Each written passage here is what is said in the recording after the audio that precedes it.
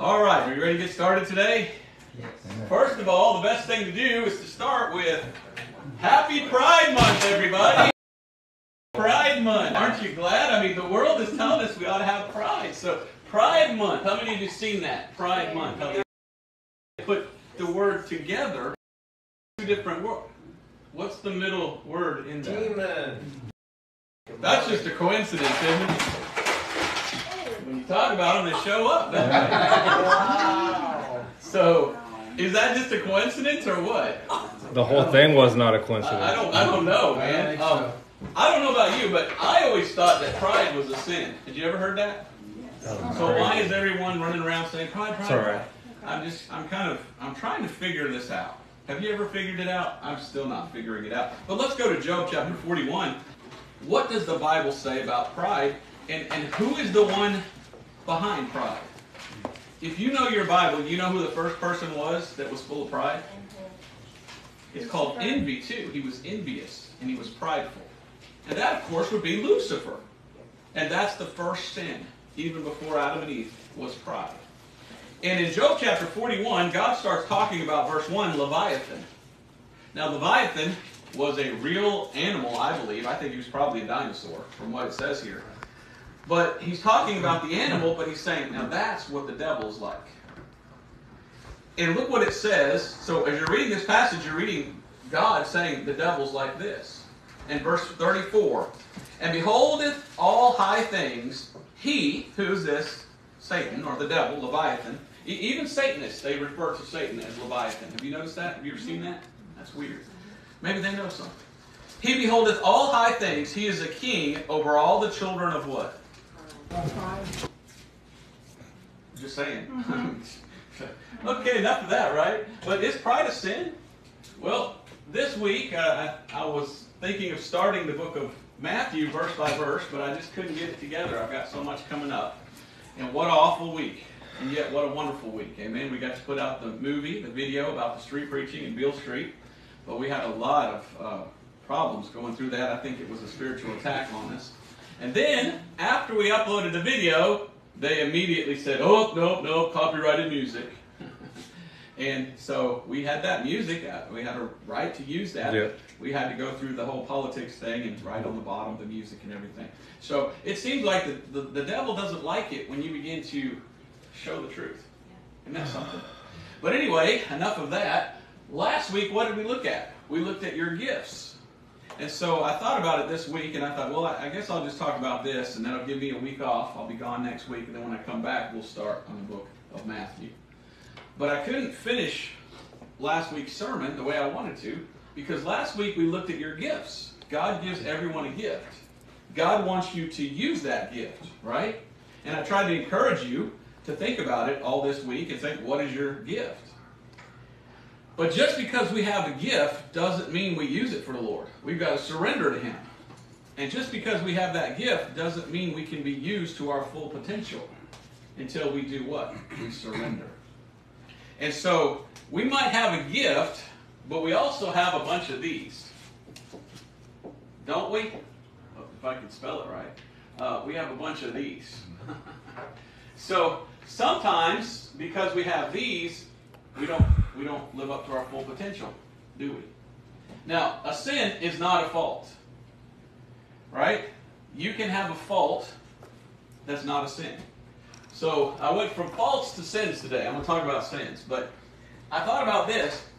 Before God can get the use of us out of our full potential, we've got to set aside a sin in our life. And I want the best for you all. And I want you to use your gift. But I also see that the Lord doesn't want to use a dirty vessel. He wants to use a clean vessel. Amen.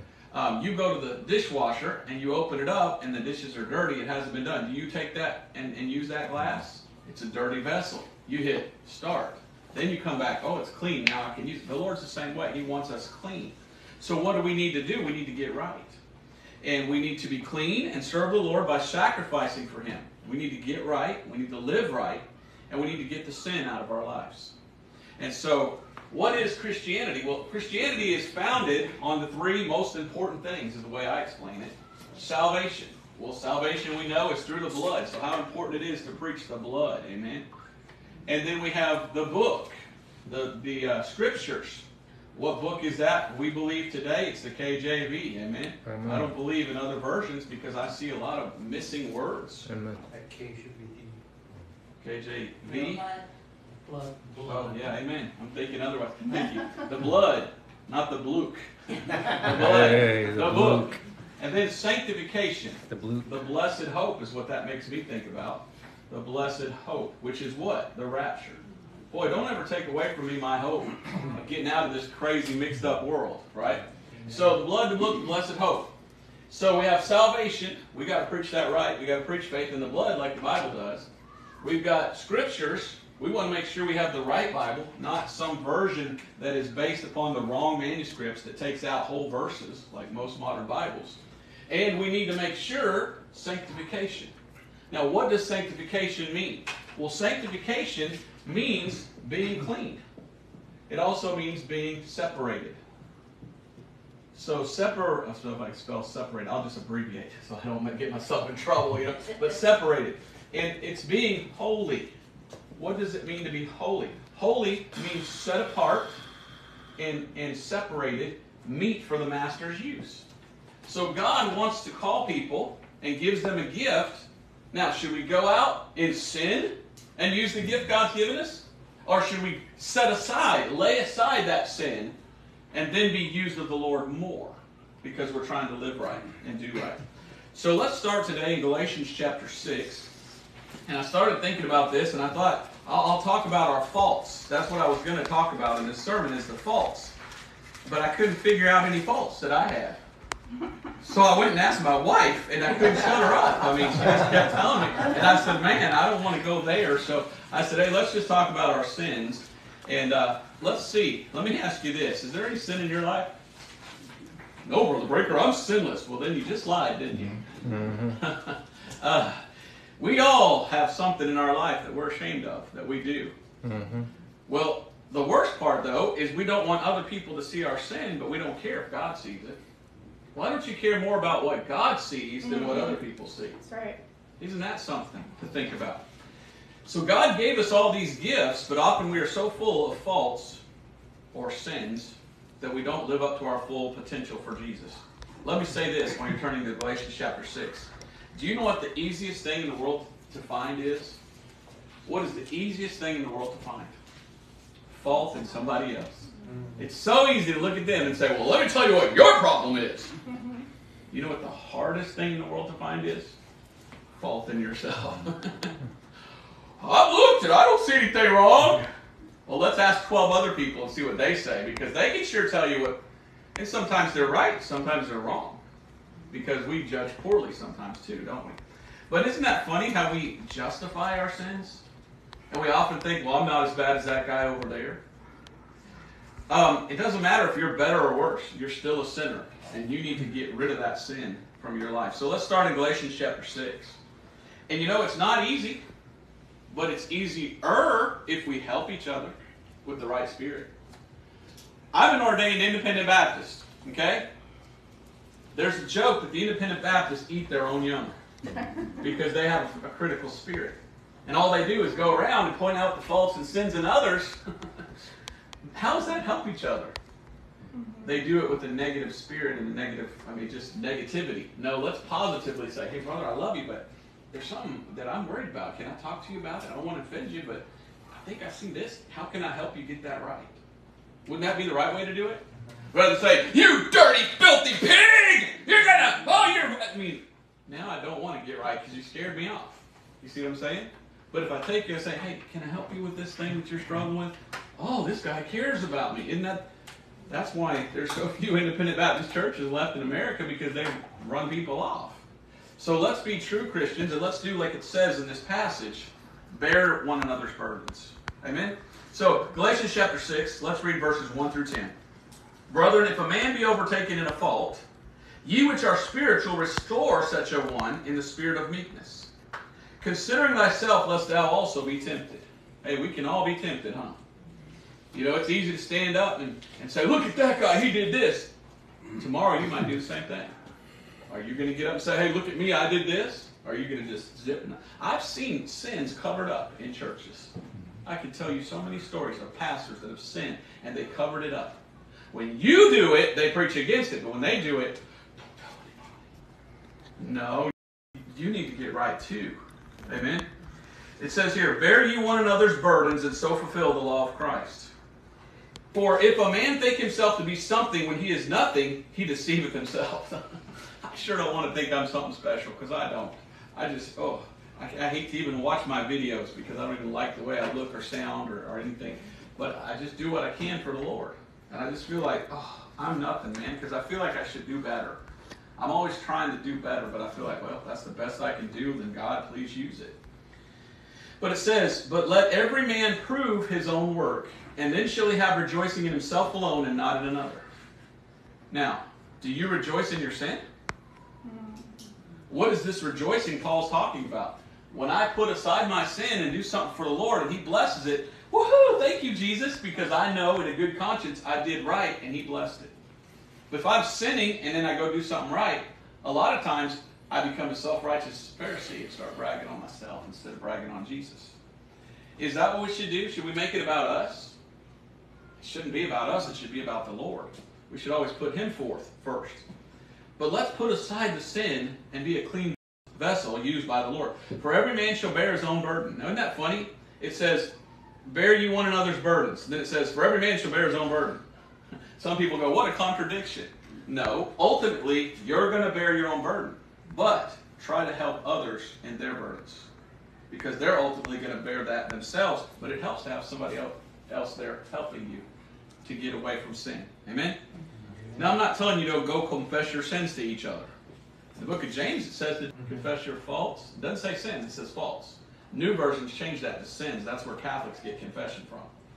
But who was James written to? So I'm not going to go around and confess my faults to people. But if we love each other, we should be honest with each other. And say, hey, I see you doing this, and that might not be a good thing to do. And vice versa. Tell me, if you see me say something or do something that I shouldn't, let me know, okay? Let him that is taught in the word communicate unto him that teacheth in all good things. Be not deceived. God's not mocked. For whatsoever man soweth, that shall he also reap. This is the law of sowing and reaping. For he that soweth to his flesh shall of the flesh reap corruption. But he that soweth to the Spirit shall of the Spirit reap life everlasting. So this is the law of sowing and reaping. You go do wrong, wrong's going to come to you. You go reap good, good will come. And in the flesh, whatever you... Now, when we're saved, we don't give account for our sins, do we? Because they're under the blood. I'm going to show you those verses today. So thank God when I get to heaven, God won't bring up all my sins in the past. Because my sins are here. But when I get to heaven at the judgment seat of Christ, and there's that throne that he's sitting on, and I stand before the throne, I'm going to get rewards up there based upon my service. And if I did it in the flesh, I'm not going to get anything. The Bible says walk in the Spirit. If I did it in the Spirit, getting rid of my sins, getting away from the flesh, trying to do what God wants in the Spirit, I'm going to get some of these. But if I'm doing evil, I'm going to lose some of these. Do you guys understand that? I mean, I'm sure you do. But I've got a lot of new converts online that are still wanting to learn all this. So I want to get this out to you. But the law of reaping what you sow. All right, you're a Christian. And you go do an evil sin. Do you go to hell? No, because we're forgiven of all our sins. But what can happen? Rewards. You can pay here. It's already paid for there, so you're not going to pay for it, but you can sure. Let's say you do something wrong here, then you can get something right. Let's say you do drugs. Well, what's that going to do to your mind? What's that going to do to your body? What's that going to do to your health? It's going to mess you up. So you do reap what you sow. So I want the best for everybody, so I want everybody to live healthy and not do things like that could affect their health and things like that and bring cancer and things like that. I don't want to see that. So continue reading here. It says, be not deceived, God is not mocked, for whatsoever man soweth, that shall he also reap. For he that soweth to the flesh shall of the flesh reap corruption, but he that soweth to the Spirit shall of the Spirit reap life everlasting. I always think of that because we already have eternal life and we're saved. What is that saying? That's saying if I go out and evangelize and win somebody to the Lord, then now they have eternal life. And I'm supposed to do that in the Spirit, not in the flesh. Did you all see us preaching on the street? I didn't see anybody in the flesh. I saw them all just repeating verses and giving Bible. And I was just like, wow, I got goosebumps watching. I've been out where guys are street preaching and they're calling women whores and stuff like that. I'm like, dude, you're in the flesh. You're pushing people away. But if you just simply stick with the book, man, God can do something with that. Now it says here, the hardest verse in the entire Bible to follow, verse 9, and let us not be weary in well-doing. Well, too late. There's my biggest fault right there. I'm always weary. I'm always tired. I feel like I'm always worn out. So how do I try, Lord. I don't know how to obey that verse, okay? I've done my best. But I guess take a vacation every now and then. And let us not be weary in well-doing, for in due season we shall reap if we faint not. Well, I haven't fainted yet, so I guess I'm doing right, okay? No, almost. As we have therefore opportunity, let us do good unto all men, especially unto them who are of the household of faith. So are we supposed to go out and be hateful and mean and angry and evil toward other people? That's not what I see. That'd be in the flesh. Do good unto all men, especially unto them who are of the household of faith. Household of faith. What does that mean? We're all family in the Lord, aren't we? Amen. Wow, so we're supposed to love each other, help each other. And what are we supposed to help each other do? Get right and live right for the Lord so that we can be used by Him even more. Let's go to Hebrews chapter 12. How is the best way to do that? The best way to do that is to always remember what Jesus did for you. What did He do for you? He sacrificed for you. So what should you do for Him? Sacrifice for Him, right? I mean, that's kind of what He wants, because if He did that for you, then He's kind of insinuating, now go do that for me, right? So how much do you love the Lord? The problem is, people love their flesh more than they love God. So they'll come over here and they'll do whatever they feel like doing anytime they want. And they do it all for them. No, we should do it all for the Lord. We should walk in the Spirit that we fulfill not the lusts of the flesh. Is lust a sin? Yes. What is flesh backwards? Well, there's a thing in English language called a silent H. You ever heard of that? So let's spell this backwards. Oh, it's self. It's all about you, is it? And that's when it's easy to sin, when you make it all about you and pleasing you. Have you ever read Revelation chapter 4? I forget what verse it is, but Revelation 4 says, for thy pleasure we were and are created. That's in Revelation chapter 4. So why are we here on this earth? To please ourselves or to please God? So we're supposed to please God. Now, there's some things we can do in the flesh that are pleasing that aren't sin. That we can do. Get married and you'll learn all about that. But there's things also in the flesh that we can do that are sin. That please. Do you believe that sin is pleasing? The Bible says sin is pleasurable for a season. Amen. Why do people sin? Because it pleases their flesh. Should they? No. They should rather try and seek to please God. So there are things we can do that are right, that are fun, that we can be pleased by. But all too often we do the things that we shouldn't. And we get pleasure from doing evil. That's awful. Hebrews chapter 12, verse 1 through 4. I just have a bunch of verses, okay? I didn't know what to do this week, so I just said, let the Lord speak to us from the Bible, rather than me. So let's just go to a bunch of verses. Hebrews chapter 12, verse 1 through 4.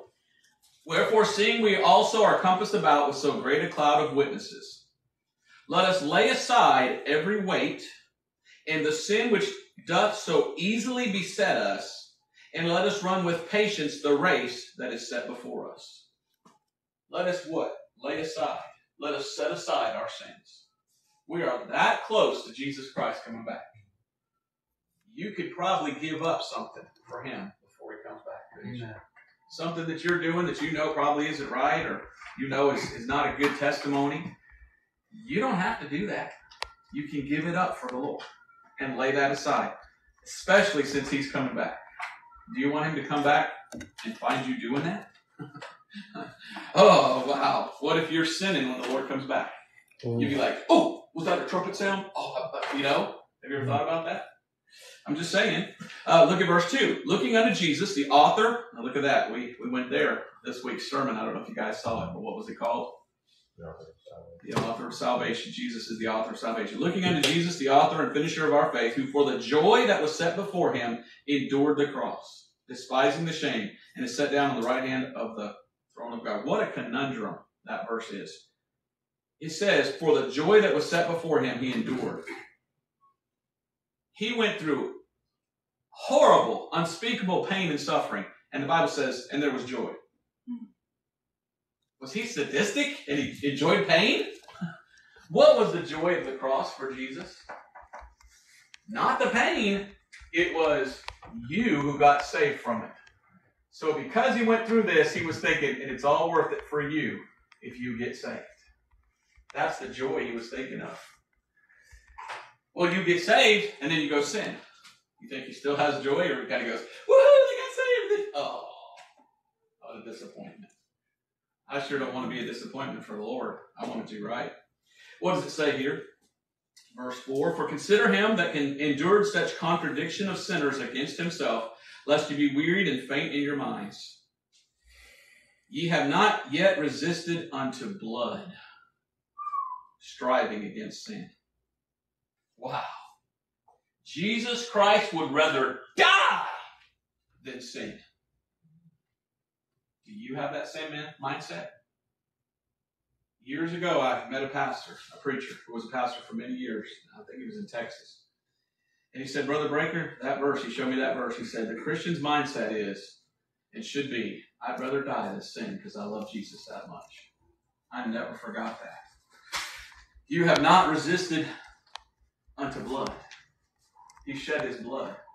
He shed his blood rather than sin. What if he had sinned? All that would be for naught. How much do you love the Lord? Now, I'm not telling you to go cut yourself and draw blood. But I am saying, look at the picture of Jesus. He'd rather die than sin. Is that your mindset? That I love the Lord so much, I'd rather die than sin against him because I love him and what he's done for me? Well, it's getting awful quiet in here. Is the Holy Spirit touching you? Is there some sin? See, I'm not mentioning any sins. That's the fun part. Because you have a conscience and you know in your head what those sins are that you're guilty of. And the Holy Spirit right now is saying, you need to stop this. You need to quit. You think you ought to be doing? See what the Lord's doing through the Word here? But it's what he did for us. Now, what are you going to do for him? Have you set aside your sins for the Lord Jesus Christ? You should rather want to die than sin against a holy God. That's what Jesus did. He did that for you. One of my favorite verses is 2 Timothy 2. And when we end here today, I'm going to go back to 2 Timothy 2 and read the rest of this. But I just want to read this one verse. 2 Timothy 2:19. I had a friend one time who has recently passed away. And you remember people by some of the sayings that those people had. And his saying was this: keep your sinning to a minimum. I always thought, that's so wrong. His thought in his mind was, I'm going to sin, so I might as well sin as little as possible because I'm going to sin anyway. That's not what the Bible says. The Bible says, cut it out. Stop it.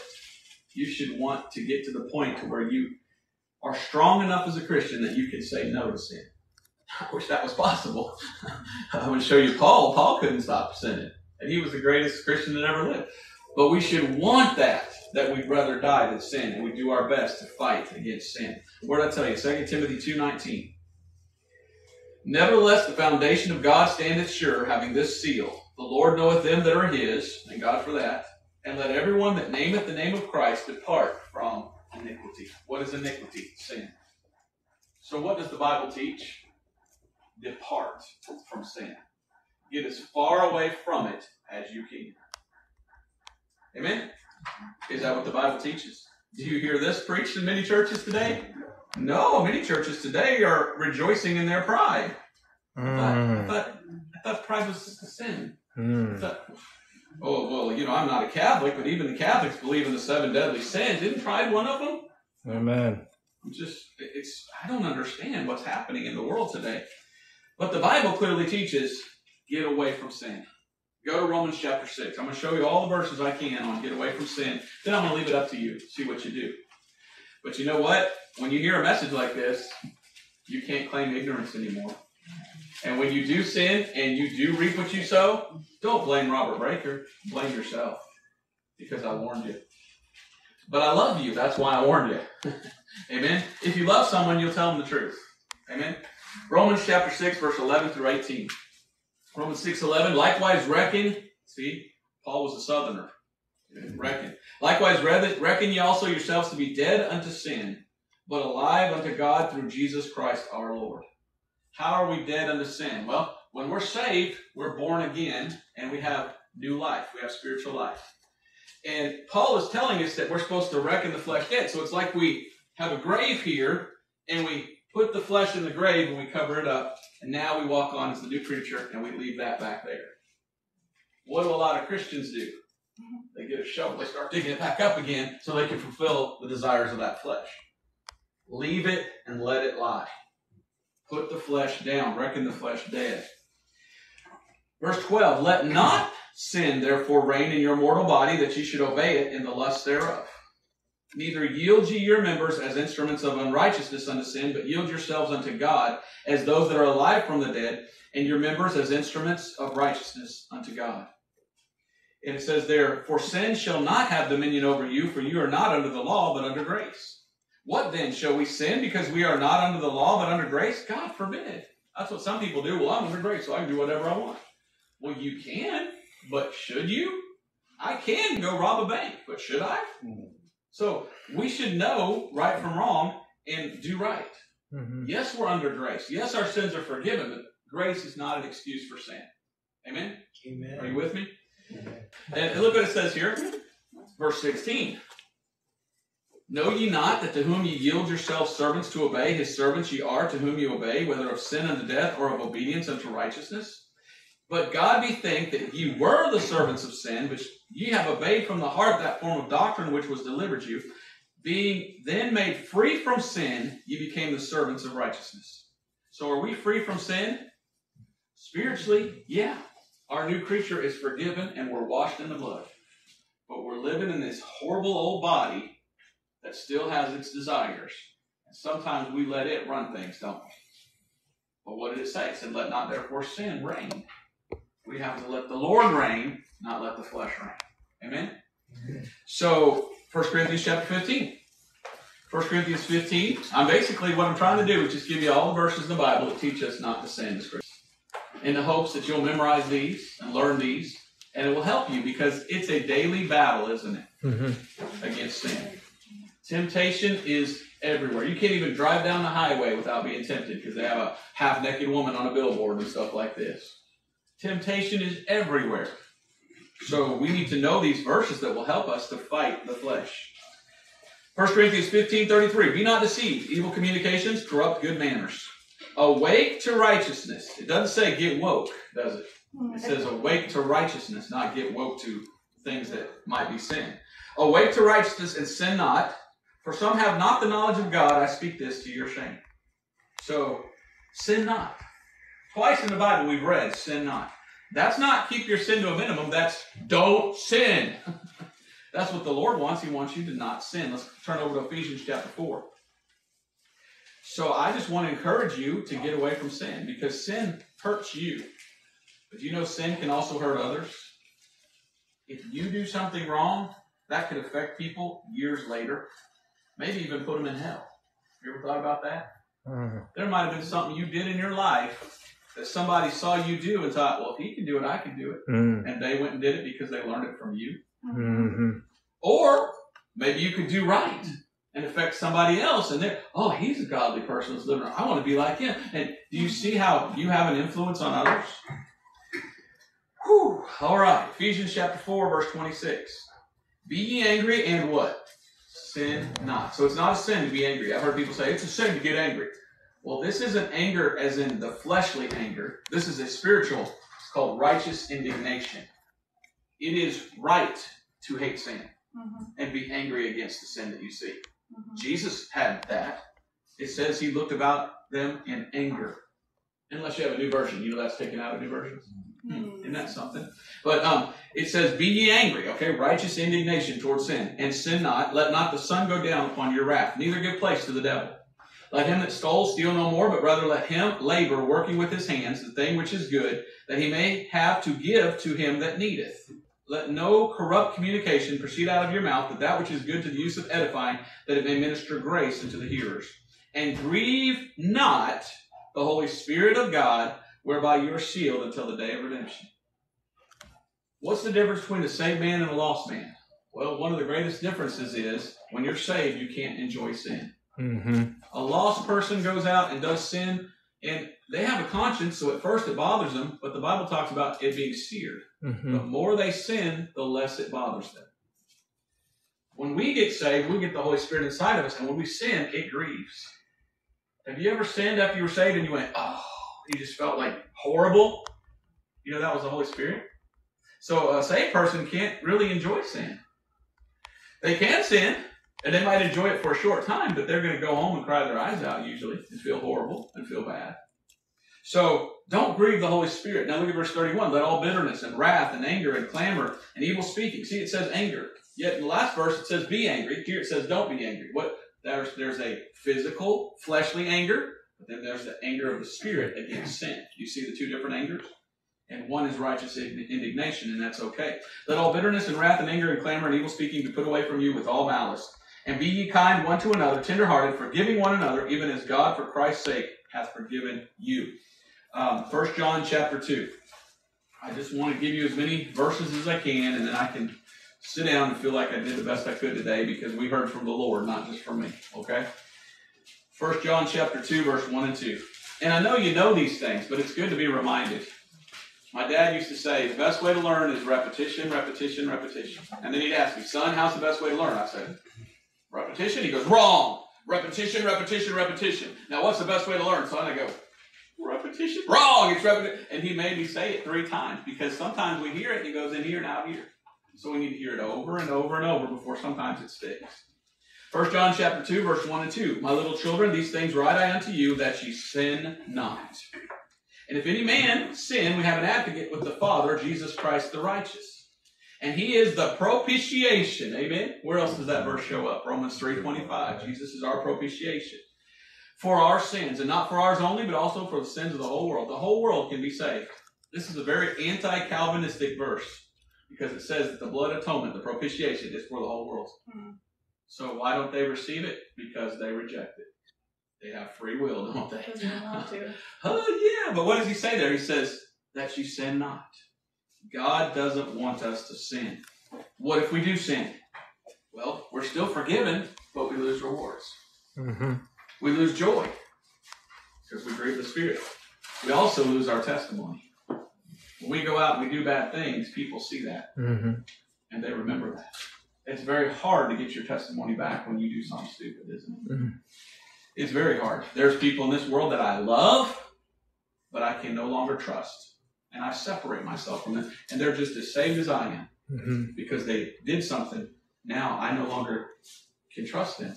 Maybe it's under the blood. Maybe God forgot it. Maybe they forgot it. But I'm always in the back of my mind thinking, is he going to do that to me again? Because he did it once.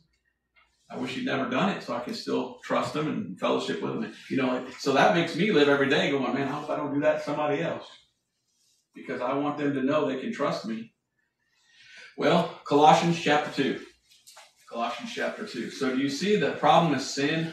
Old Pastor Ruckman used to say, life is short, death is sure. Sin the curse, Christ the cure. Amen. I like that saying. Now, go to Colossians chapter 2 and verse 13. And you, being dead in your sins and the uncircumcision of your flesh, hath he quickened, that means brought to life, together with him, having forgiven you all trespass. And you, being dead in your sins and the uncircumcision of your flesh, hath he quickened together with him, having forgiven you what? All. A-L-L. That's not the detergent that you wash your clothes with. All. That's every sin. Having forgiven you all trespasses. Isn't that wonderful that Jesus forgives all sins? You know, it wasn't always like that. You know, it was different in the Old Testament. That's what we talked about this week. What did Jesus tell Peter? Peter says, how often should I forgive someone? Oh, 70 times 7. 490 times. So before Jesus died, you only had to forgive somebody 490 times. I was counting, man. You're at 489, brother. One more time. And no. But is that today? Does God only forgive us 490 times? No. All. Thank God that I know that all my sins. Now, some people look at that and go, well, then I can go do this, this, and this. You shouldn't. That's very selfish of you to want to use grace as an occasion for the flesh. No, I don't want to do wrong. I'd rather do right. So, it says there, and having spoiled principalities and powers, he made show of them openly, triumphing over them in it. Let no man therefore judge you in meat or in drink or in respect of a holy day or of the new moon, and on and on. I skipped the verse that I wanted, which was 14. Blotting out the handwriting of ordinances that was against us, which was contrary to us, and took it out of the way, nailing it to the cross. So thank God for the cross and what Jesus did for our sins.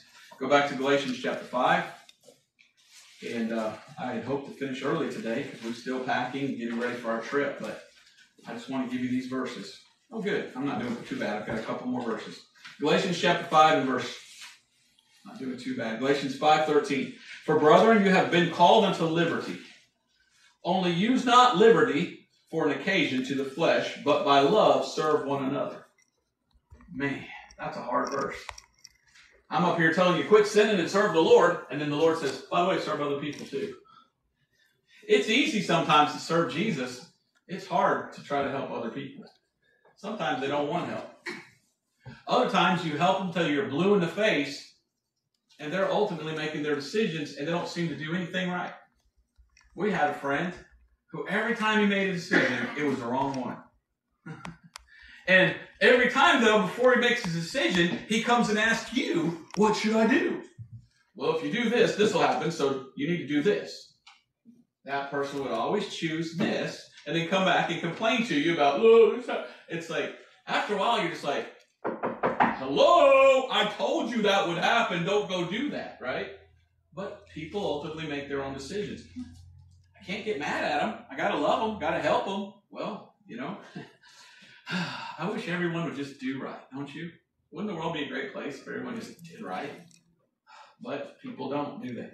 So don't use your liberty for an occasion to the flesh. But also make sure you don't not love one another and serve one another either. Make sure that you realize part of Christianity is trying to serve other people. For all the law is fulfilled in one word, even in this, thou shalt love thy neighbor as thyself.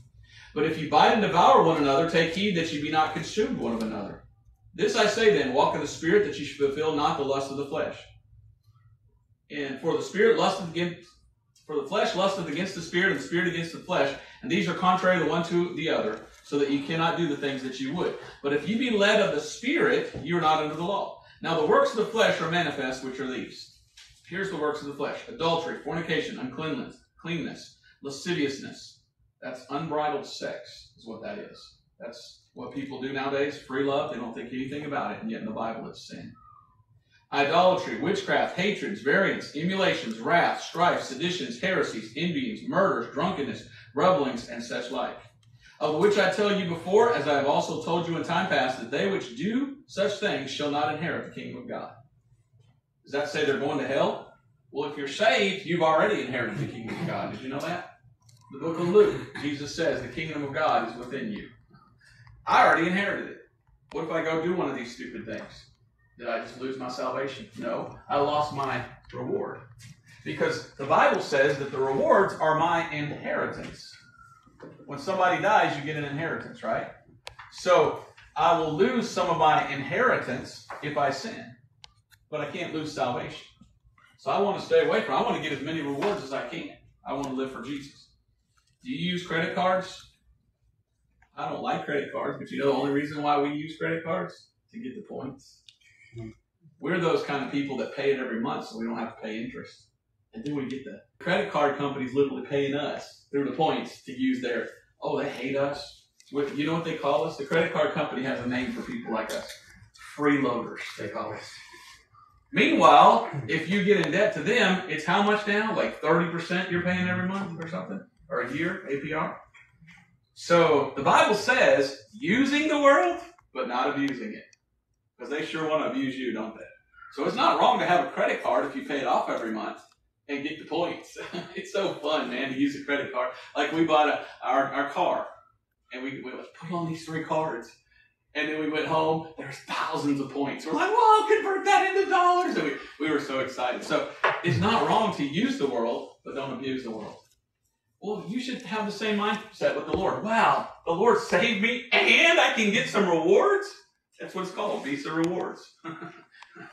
You should get some rewards. You should have that mindset. What can I do for Jesus and do for others to get some points in that?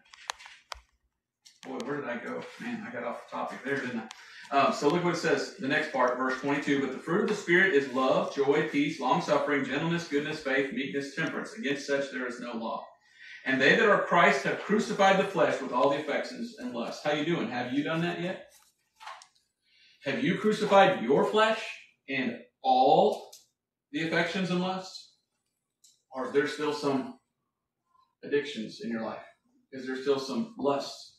Is there still some bad things that you do?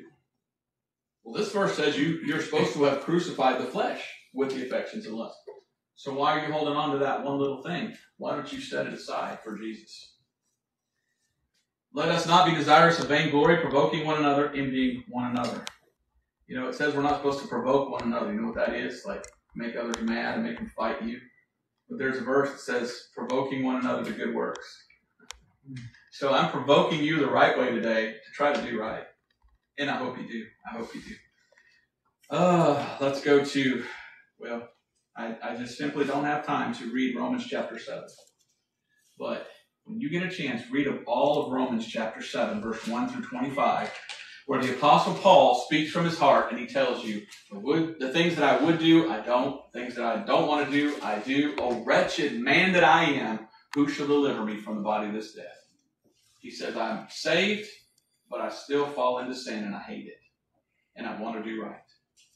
How about you? Do you have that same mindset? Let's go to Romans chapter 6, verse 1 through 7. And we just have a couple more verses. Romans chapter 6, verse 1 through 7. What shall we say then? Shall we continue in sin that grace may abound? God forbid. You know what's fun? To look up every time in the Bible where it says God forbid. That's a fun verse. And a fun Bible study. How shall we that are dead to sin live any longer therein? Know ye not that so many of us as were baptized into Jesus Christ were baptized into his death? Now this is spirit baptism, not water baptism. Therefore we are buried with him by baptism into death, that like as Christ was raised up from the dead by the glory of the Father, even so we also should walk in newness of life. For if we have been planted together in the likeness of his death, we shall be also in the likeness of his resurrection. Knowing this, that our old man is crucified with him, that the body of sin might be destroyed, that henceforth we should not serve sin. For he that is dead is freed from sin. What is the Bible saying? It says we're crucified with him.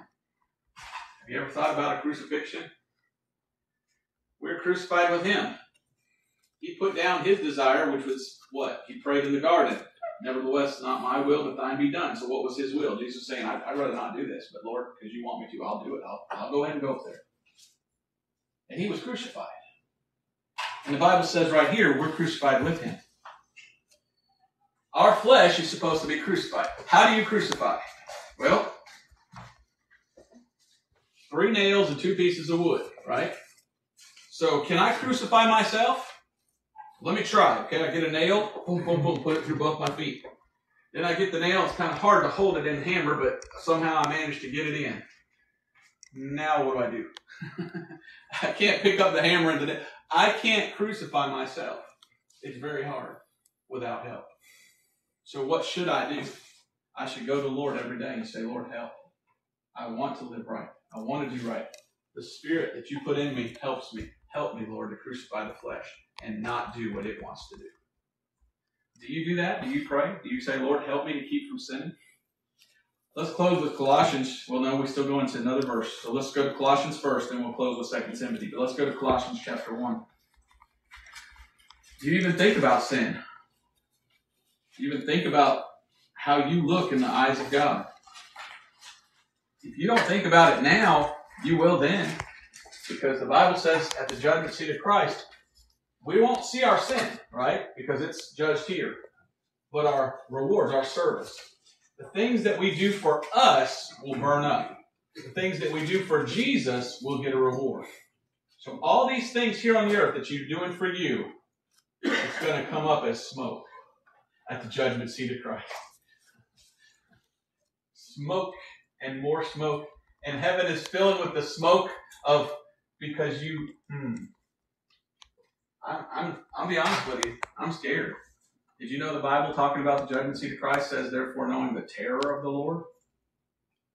It's a terror to think about when I get up there at the judgment seat of Christ to see how much I did for me and how little I actually did for Jesus. And what I did for me is smoke. And I'll probably be So that's why I'm starting the black powder channel. I figure if it's going to go up and smoke up there, I'm just going to up and smoke down here too and shoot some black powder. But think about these things. You think, well, I'll do whatever I want whenever I want, and I'll never have to face judgment because it's all in the blood. Well, someday there'll be a lot of smoke on your behalf because you didn't care enough about Jesus to think about it now and say, Lord, what can I do now to set aside my sins to please you more? Colossians chapter 3, verse 1 through 9. If ye then be risen with Christ, seek those things which are above, where Christ sitteth on the right hand of God. Set your affection on things above, not on things on the earth. For ye are dead, and your life is hid with Christ in God. When Christ, who is our life, shall appear, then shall ye also appear with him in glory. Mortify, therefore, your members which are upon the earth. Mortify means to kill. Is he telling us to commit suicide? No. He's telling us to reckon the flesh dead. Leave it in the grave. Don't resurrect it and sin. What are the things that we're to mortify? Fornication, uncleanness, inordinate affection, evil concupiscence, and covetousness, which is idolatry. For these things' sake, the wrath of God cometh on the children of disobedience, in the which ye also walked sometime when ye lived in them. But now ye also put off all these: anger, wrath, malice, blasphemy, filthy communication out of your mouth. Lie not one to another, seeing that you have put off the old man with his deeds, and have put on the new man, which is renewed in knowledge after the image of him that created him. So put off the old man. We're saved, we're in the new man. Don't go back to the old man. Don't go back to your sins. Don't do evil. Okay, now let's close with 2 Timothy. Have I helped you today? I hope so. When you preach like this, people say, well, he doesn't like me. He's just putting me down. Have I put you down? Or have I told you that I care? And I'm trying to help you bear your burden of sin. And I'm trying to help you have a good life and a long life. Because the less you sin, the more healthy you'll be, the more happy you'll be, the better testimony you'll have. Things will just go way better for you because you'll sleep at night knowing, well, at least I did the right thing. Have you ever done something wrong and then try to sleep at night and it bothers you? You can't sleep. That's no way to live. It's always good. Like they say, a good conscience sleeps in a thunderstorm. Amen. All right, let's finish up. Colossians chapter 3, verse 1 through 9. We're in 2 Timothy. Yeah, excuse me. 2 Timothy. There we go. 2 Timothy 2. I'm like, what? That's not what I had written here. 2 Timothy 2:20 through 26. We'll put this all together right here. 2 Timothy chapter 2, verse 20. Now, verse 19 is where it says, depart from iniquity. Verse 20, but in a great house there are not only vessels of gold and of silver, but also of wood and of earth, and some to honor and some to dishonor. If a man therefore purge himself from these, he shall be a vessel unto honor, sanctified. There it is, sanctification. Sanctified, and meet for the master's use, and prepared unto every good work. God's given you a gift we talked about last week. All right? Now get rid of all the dirt. Get rid of all the bad stuff. Be an honorable vessel for the Lord to use. And be sanctified. And then you'll be meet for the master's use. And then he can use you. He can use you. Amen? I want to be meet for the master's use. Do you? For the master's. Who's the master? Jesus. You know what the greatest prayer you can pray is after you're saved? Lord, use me however you want so that you get the glory. Mm-hmm.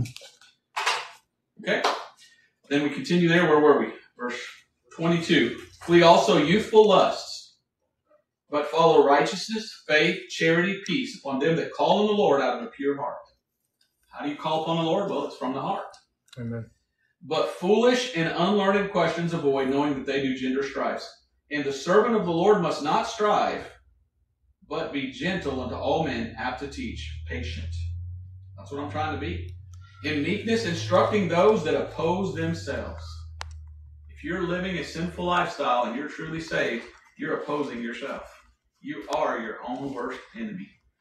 And because I care about you, I'm trying to warn you. Because you're probably going to hurt yourself.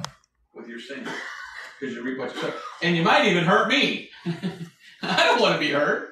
I want you to do right so I don't get any of your little fallout, right? I want to be as far away from nuclear fallout as I can be. Mm. The Bible says, whom the Lord loveth, he chasteneth and scourgeth every son whom he receives. So if you're living in sin and you're doing wrong, his judgment's going to fall on you. If I'm standing too close, maybe some of that falls on me. I'm going to get as far away. Mm-hmm. You know, the Bible tells us to separate from every brother that walketh disorderly. There's a reason for that. We've had to separate from some people over the years, my wife and I. Well, it says here in verse 25, and the servant of the Lord must not strive, but be gentle unto all men, apt to teach, patient. That's important to have, patience. In meekness instructing those that oppose themselves, if God peradventure will give them repentance to the acknowledging of the truth. And that they may recover themselves out of the snare of the devil, who are taken captive by him at his will. Where are you right now? Are you serving the Lord and doing your best to get away from sin? Or are you in sin and doing something evil and wicked and sinful? Well, you reap what you sow. That judgment might come very soon. You might have been taken by the devil in a snare. Snare is a trap. Maybe the devil's trapped you, and you know why. It's your fault because of your sin. What do you need to do? You need to repent. That means change your mind. You need to change your mind and go, man, I don't want to do that anymore. I want to do right. You say, well, it's hard because I'm always tempted. Well, there's other brothers that are here to help you. We will do anything we can to help you get out of sin. Mm-hmm. What can we do to help? So last week we talked about your gifts. This week I kept thinking the opposite. What are our faults? But I said, no, I'm not going to talk about faults because you can have a fault that's not a sin. Like you can be ugly, it's not your fault, right? but sins. Let's talk about sin. Get rid of those sins in your life and come to Jesus. And then see what he can do with you. The world has yet to see, an old famous preacher said, the world has yet to see a man that has fully surrendered to Christ and see what God can do with such a person. Because we're all still doing something we shouldn't. Mm-hmm. The world has yet to see a man that has fully surrendered to Christ and been used by him completely. Because we're always our own worst enemy. I don't know what else to do. I guess we'll just pray. I hope this was a blessing to you. I hope this spoke to somebody's heart and helps you to get right this week and do right. Lord, we thank you for the opportunity to come and study your word. Lord, thank you for giving us the warnings. Thank you for giving us the verses. Lord, thank you for giving us yourself and showing us as an example how we should be. And Lord, we should follow you and sacrifice for you because you sacrificed for us. Help us, God, to get that sin out of our life so we can be a better Christian, be used by you more, and be a better testimony. We ask in Jesus' name. Amen. Amen. All right. Should we take any questions or anything? It's getting pretty late. So. We have a question on TikTok. Real quick. You have a viewer right now that is asking, is the book of James a tribulation book? Is the book of James a tribulation book? Let's go to James chapter 1 verse 1. Very quickly. I mean, I don't mind taking questions, but I know everybody's probably tired. No, I'm fine. Oh, you're fine. Joe's like, oh, I'm good. Let's go another 3 hours. Yeah, let's go 3 more hours. We'll end in song. James chapter 1, verse 1. Now, who is the book of James written to? It tells us in the very first verse. Now, Martin Luther, years ago, he said something about the book of James that people haven't forgotten. And James is very different than the doctrine of Paul. And when they asked Martin Luther, what do you do with James? He goes, I don't know, man. I wish I could light my stove with it. What was he saying? He was saying, I wish I could rip it out of the Bible and throw it away because it doesn't line up with the rest of the Bible. And he didn't know what to do. You know what that was? That was confession. I don't know how to rightly divide, unfortunately. So how do we rightly divide the book of James? Why is this doctrine different than Paul? Because James was written first in the New Testament. That's my belief. And I think as you read it and you look at the rest of the Bible, you can't help but come to that conclusion. Because, let's see if I have room. Oh boy, here we go. Let me erase the old the thing up here. When the church started, we're going to read verse 1 here in a second. All right? Up shows Jesus Christ in his earthly ministry. First comes John the Baptist announcing him, then Jesus. Jesus in his earthly ministry said, I came not but to the lost sheep of the house of Israel. So Jesus came only to Israel, he says. The church gets started, and in the early book of Acts, it's only to Jews. It's not till Acts 9 that Paul is saved. And then from then on, it's all about Paul. And he's going more to Gentiles. Of course, he goes to Jews first. But God starts forming more of the New Testament doctrine through Paul. So when was the book of James written? It wasn't James, the Lord's brother. A lot of your so-called commentaries get that wrong. It's the other James of Peter, James, and John. And Peter wrote a book, James wrote a book, and John wrote a book. Those were the ones that were always next to Jesus, if you read through Matthew, Mark, Luke, and John. So this James wrote that book when the early church was only Jews and there weren't any Gentiles saved yet. That's the only way you can look at the book of James and understand it. Because God gave Paul something different in Acts 13, 38, and 39. And that is we're justified by faith, not by works. Do you know what James says? James says we're justified by works and not by faith. Why is there a contradiction there? Because James was written here to these people. And the doctrine of the New Testament hadn't been set in stone yet. Now, read James chapter 1 verse 1. James, a servant of God and of the Lord Jesus Christ, to the 12 tribes which are scattered abroad, greeting. So who is the book of James written to? Israel. The 12 tribes scattered abroad. I've had people tell me, well, that book is written to me. Okay, which one of those 12 tribes are you from then? That book is written here. Now, does that mean we can't take anything from the book of James? No, there's a lot of good stuff in the book of James, but we rightly divide it, and there's some stuff we can apply here, but there's a lot of stuff we understand is going to be after the rapture in the tribulation when God goes back to dealing with Israel again.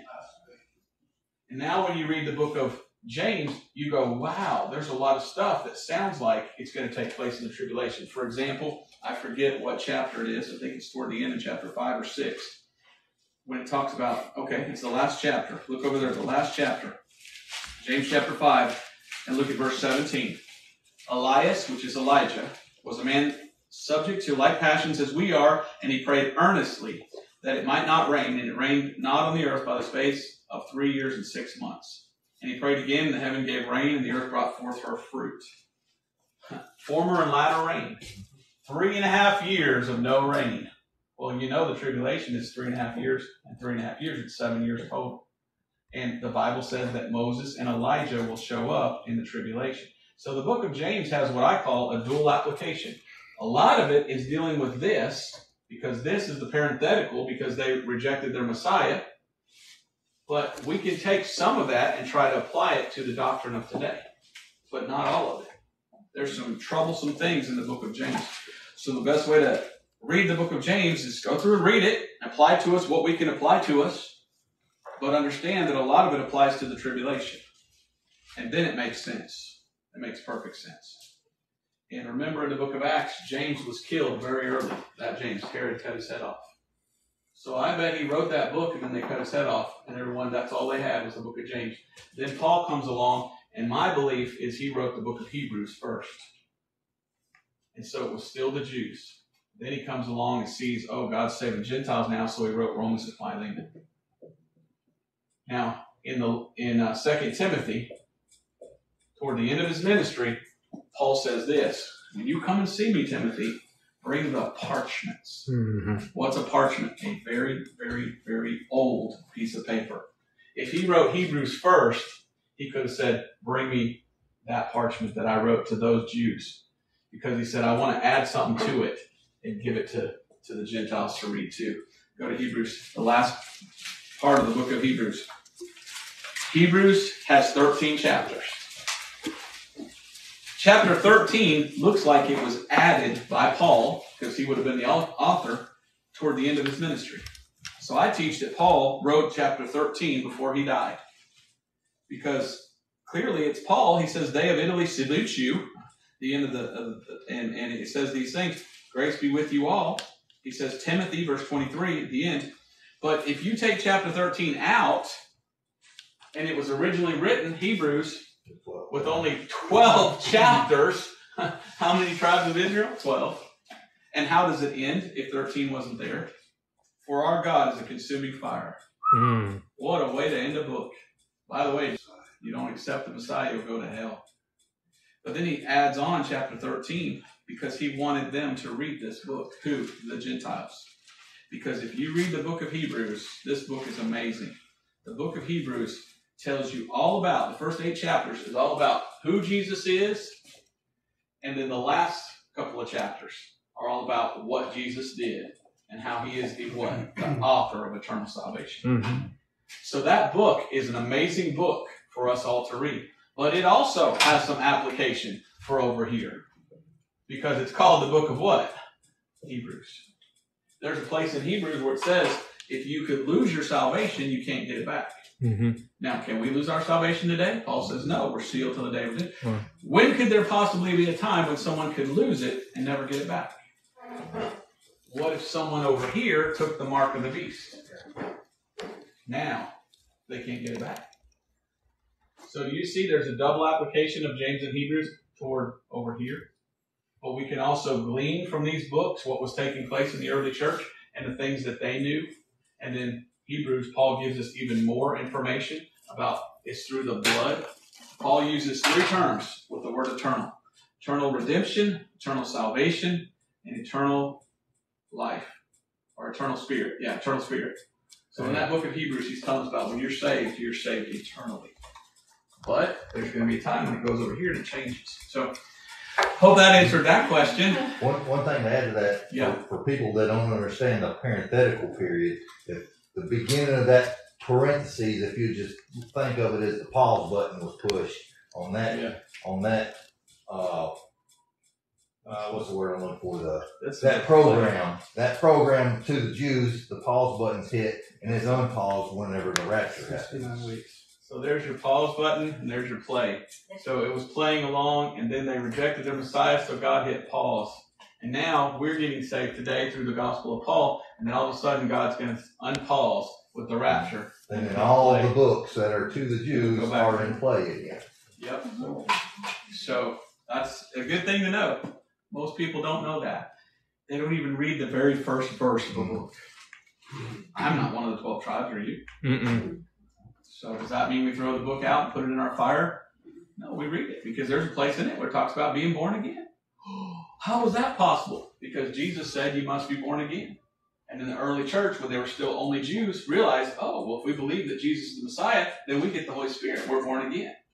Well, it wasn't always like that because they rejected their Messiah. So Paul's teaching was, now if you'll trust the blood, then you're born again. So come and trust what he did, not just who he is. But it's a great verse. It talks about being born again. Oh, there's a lot more we can So there's only one thing, and it's not like a real question. They just want to know which King James Version Bible study would you recommend, like a study book, Bible for King James? Well, which Bible? Well, a lot of people now are saying use the Ruckman Reference Bible, which is okay, I guess. But I remember being in Bible school and Ruckman saying, I will never do a Ruckman Reference Bible. And from what I've heard, the scuttlebutt behind the scenes, the people I've talked to, he never finished. He started on it because people wanted it and never finished. And it sounds like, to me, putting the pieces together, that other people finished Ruckman's Reference Bible and put their notes in. So I got the Ruckman's Reference Bible, and I was very disappointed of all the things he taught in class that weren't in his Bible. And especially in the notes about the blood, there wasn't a lot of good stuff. There's another one called the Common Man's Reference Bible, which is Brother Hoffman's. And I was up there preaching for him. That's the church that I was in preaching. And I would recommend that one before I recommend the Ruckman's Reference Bible. I really would. Because the Common Man's Reference Bible has a lot of good notes in it. Maybe someday we'll have the Breaker Reference Bible. No. I don't know, man. You know how much time that would take to put together? I've got other things to do. I got a Black Collar channel I got to put on YouTube. And knives are cool and axes too. You got a university to do too. Yeah, we want to start a King James Bible Institute is what we're going to call it. KingJamesBibleInstitute.com or .net, I forget. And right now, all we have to offer is verse-by-verse Bible study through the whole New Testament, minus Mark and Luke and Matthew. So when we finish our study on Matthew, we'll be able to offer that as the courses. Then slowly we'll be adding other courses as well. and you can do the online King James Bible Institute. So won't that be wonderful? But the Lord will probably come back first. But if not, that's our goal, is we'll eventually have the free, you get that? Free online Bible Institute. Isn't that amazing? Buy the truth and sell it not. That's what the Bible says. So I figure we'll just do it free. Amen. Anybody else? Thank you for being here, and you'll be ready next week. It's next week already? Yes. If you want, we'll put a microphone in the bathroom and you can preach from the shower. I'll be like, praise the Lord, everybody. I'll sing in the shower while we're singing. Praise God. Anybody else? Thank you for the visitors coming. You're welcome to come anytime. Hope you come back. And great meeting y'all. And amen. Appreciate you coming too. And I guess we're done. So I'm going to put Paul on the spot here. Paul, would you pray for us to close us? Holy and righteous Father in heaven, Father, we're so thankful for this day, for the freedom we have to gather here, study the portion of your word. Father, we pray that the scriptures we can apply in our everyday lives. Father, we're so thankful for your precious Son sent to this earth to go to the cross, shed his blood for the remission of our sins. Father, please go with us, please be with the travelers in your Son's precious name. Amen.